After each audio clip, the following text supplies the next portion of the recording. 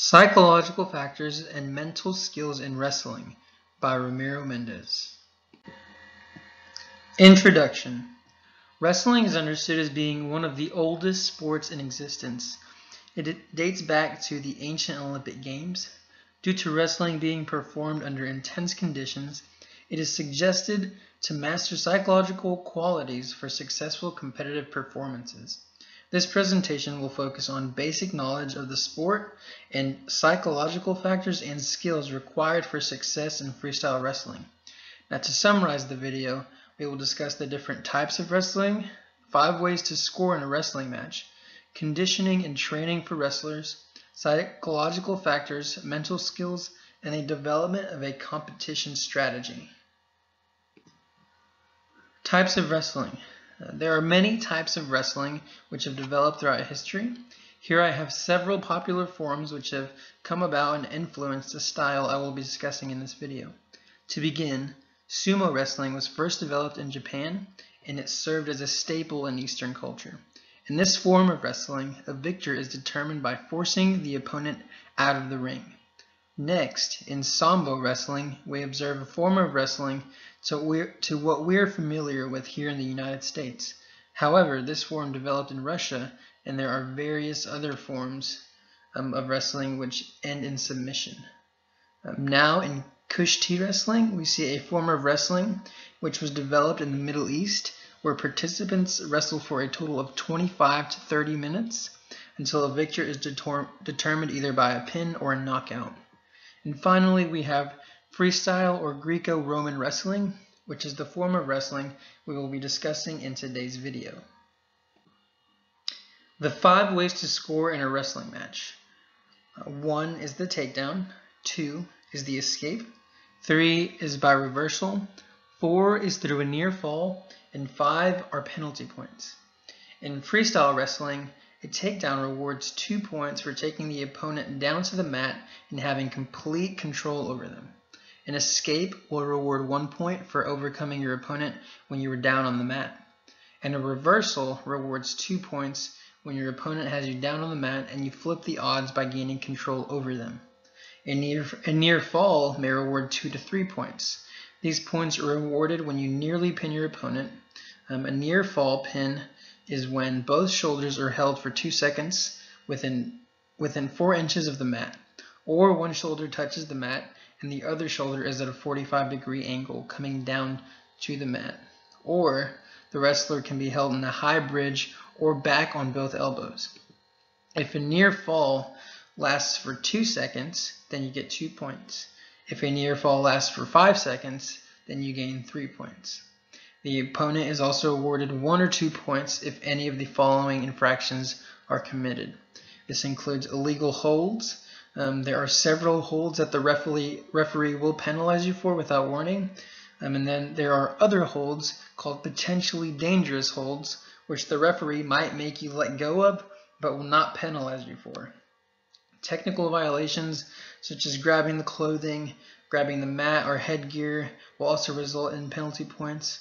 And in this form of wrestling, matches are won by pinning an opponent's shoulders flat to the mat, either by technical fall or a 15-point lead, and they are also won by outscoring your opponent at the end of the 3 rounds.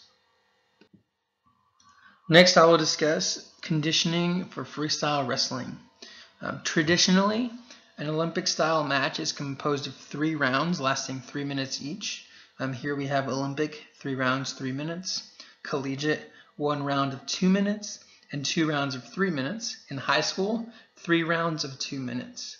So during this time, wrestlers try and score as many points as possible. And because of the short bursts of grappling and takedowns, wrestlers will primarily focus on training their anaerobic systems so they can have the power to take down their opponent. However, aerobic training and conditioning are still very important because you must be able to last throughout each round. As you can see, the length of each round gradually increases as the level of competition increases. Children usually start wrestling around ages as young as 4 or 5. And the primary focus at this age is to develop coordination and emotional maturity. Wrestling at this age should be fun and not heavily focused on competition, as children can easily burn out due to the nature of the sport. Wrestling is very stressful on the body and can take a great toll on a child's mind who is just getting into the sport. The key here is to keep them interested and develop their love for fitness as they grow older. Wrestlers often report feeling sick before competitions due to nerves, and they're easily irritated by distractions, which can cause them to lose sight of their goal. Here on this slide, I have psychological factors in wrestling. We have nerves, a loss of confidence, or an increase in tension.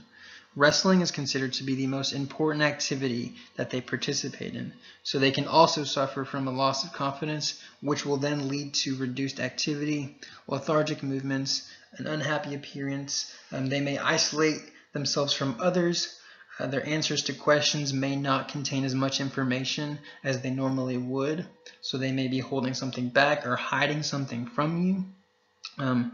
They do as they're told, however, they do it without enthusiasm, and they have a total lack of attention. An increase in tension will also occur, and what this will do is it will arise and it is considered a precursor to anxiety. This usually occurs in wrestlers when they are too aroused without having total mental control. Due to the excess arousal level, an athlete may use way too much energy or become so nervous and so stressed that their performance suffers greatly. Increased tension is the most common sensation experienced in wrestling, as it drives the momentum of each and every matchup that the wrestlers perform in. And now, to combat the factors, wrestlers may use mental skills in their training, and this will help increase their performance levels. Strategies such as imagery, self-talk, coping behaviors, mood words, or task-relevant thinking can all be applied. Performance enhancement imagery can be implemented when there is a loss of confidence. This assists the athlete in keeping the primary focus of their goal in mind. This also allows the athlete to rehearse each section of his or her competition strategy.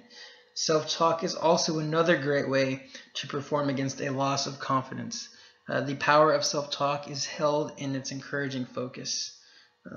Positive self-talk can pump a wrestler up for an upcoming match so they are properly engaged on the task at hand.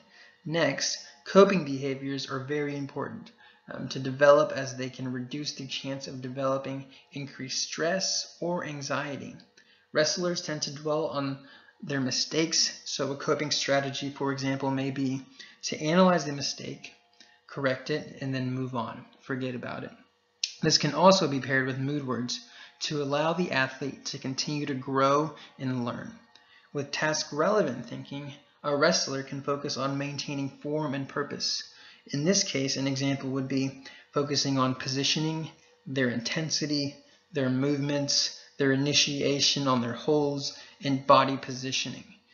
Task-relevant thinking is a mental skill which can help a wrestler keep their head in the game at all times. And to ensure this is possible, the development of a pre-competition strategy can help a wrestler increase their self-control. In other words, they have the ability to control as many variables as possible to reduce any stress or anxiety they may be experiencing. For example, they may plan what and when they will eat their meals. They may have an equipment preparation list to increase their organization. They may prepare for travel by double-checking their bags. Some athletes may plan the exact time of their pre-competition warm-up. The idea of this control is to enable the athlete to take full advantage of the time that they have. Without this total sense of control, an athlete may either perform poorly or even suffer greater psychological disadvantages during competition. To conclude, we have determined that mental training can help fight against factors such as performance anxiety, and it can greatly increase levels of performance during competition. Due to the mental factors and the nature of wrestling, it is important to have a mental training program in place to complement the physical training. The sport of wrestling is an up and down roller coaster of emotions, and to successfully implement these strategies, a picture of mental context must be created in practice and through tournaments. Without this mental formula, success and excellence can seem nearly impossible for a wrestler. So once again, mental training skills can help fight against performance anxiety, they can help improve performance, and they are just as important as the physical training. Therefore, it is the coach's job to equip each and every athlete with the necessary tools to achieve peak performance in the scope of wrestling.